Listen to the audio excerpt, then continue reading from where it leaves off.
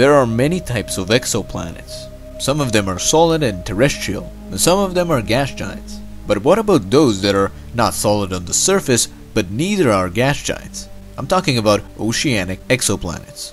So let's take a look at some of them and see what swimming in the ocean of one of these oceanic planets would be like. But before we look at them, it's important to note that these are rough estimates and they may not be fully oceanic. But through using the data we know, such as if the planet is in the habitable zone or if it has the right mass, we also know that water is one of the most common molecules in the universe. It appears everywhere. Like a lot of moons in the solar system have oceans beneath them, so oceans should be prevalent through an uncountable number of planets. And including other small factors, we can roughly estimate if they have oceans. One of these thought to be oceanic planets is Kepler 22b. It is 600 light years away, so it is 600 years in the past from our point of view. It orbits a star called Kepler 22, and it is the only known planet in the system. But its parent star is a bit fainter and smaller than our Sun. Still, Kepler 22b is in the habitable zone. It is still around 30 times more massive than the Earth is, and it has around double the radius that the Earth has. Basically, this is a giant planet. So let's go and swim in the oceans of the planet. So as you would be landing, you likely would see huge thick clouds that would cover a bit of the surface. Going out and splashing it into the water would be a bit weird, because the gravity of the planet is a lot stronger, so you would feel very heavy and swimming would be hard, but possible. Also, as you would splash around, you would notice that the water is falling down a lot faster. If there is not a lot of oxygen, or if there is too much carbon dioxide, then you would need to wear an oxygen tank with you. The temperature of the water would be likely at around 20 Celsius, as that is the estimate of how much would the atmosphere be hot if it had the same greenhouse effect as the Earth does. But the temperature could be higher or colder.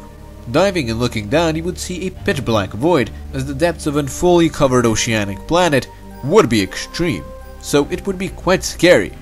While swimming and looking up into the sky, if it would be filled with oxygen, carbon dioxide and water vapor, which likely is the case for an oceanic planet, then the sky would be blue, or gray if it is covered by clouds.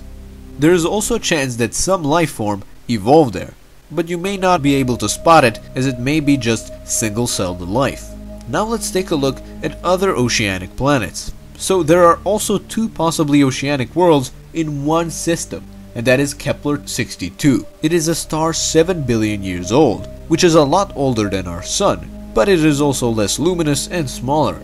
The star is 1,200 light years away. Still, there are 5 found planets in the system, of which 2 are 62e and 62f, and they may be oceanic. They are in the habitable zone and have the right masses, so that and other little factors make us think that they could be very much oceanic.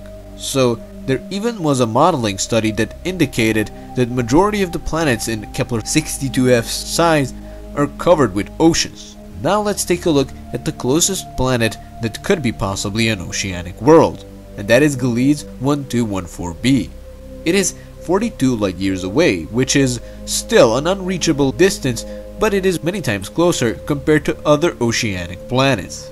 So we know that the planet is 6.5 times more massive than the Earth is, and it also has a radius 2.5 times longer. But the thing is that this planet is not in the habitable zone. It is close to its parent star, so the temperatures are at around 100 Celsius or less.